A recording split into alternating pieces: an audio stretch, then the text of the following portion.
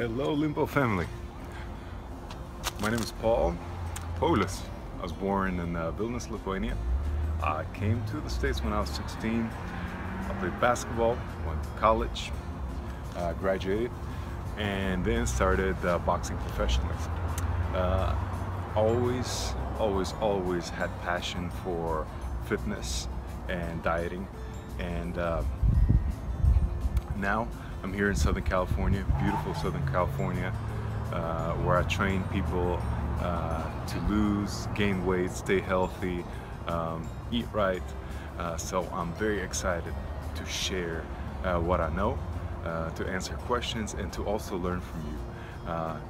What I would like to start with this time around is the holiday dieting.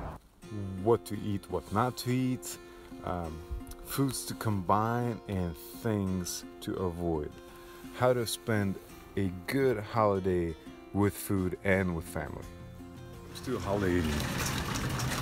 I think what you need to focus on is fun and not doing too much damage.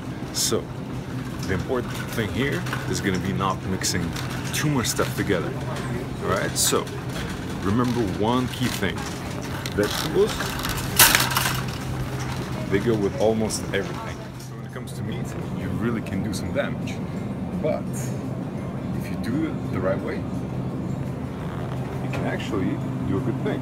So always go for organic. Always go for good quality, grass-fed. And I'm gonna repeat myself, but do not mix meat with certain things like bread or milk, any dairy products. Meat is best mixed with vegetables. Alright, when it comes to alcohol, you know it's bullshit, but if you have to do it, go for red wine. If you're going for the hard stuff, the key is for you not to mix it. If you're going for it, just go with clear mixers. So when it comes to holiday eating, you know you're gonna put your digestive system in stress. A few things to help your digestive system, which will in turn help your mood, help your energy, and hopefully you won't bloat or get leaky gut syndrome, which is horrible. To start with, start every meal with lemon juice, water. It will help with digestion and it will help you not to overeat. So start drinking that as you go. Also, some other things that can help. Enzymes.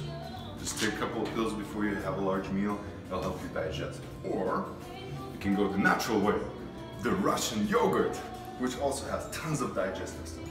Now, the thing is with holiday meals, they are full of sodium. To counteract that, potassium. Those two things bind, and through water and piss, they come out. So that's what you start with. My friends always say they don't have time to cook healthy. Well, while they were getting ready and getting dressed up to go out, we already made steak, burgers, and burger supplies. It's not about you not having time. It's just taking a little bit of extra thought about how you're going to put all this together. Now, the good part about putting a little bit of thought into what you eat is you will have energy, you'll have better time with your friends, better time with your family, and you're not going to come out gaining 20 pounds this holiday. Alright guys, thanks for watching. Thanks for all your comments, and tomorrow we'll be talking about working out during the holidays.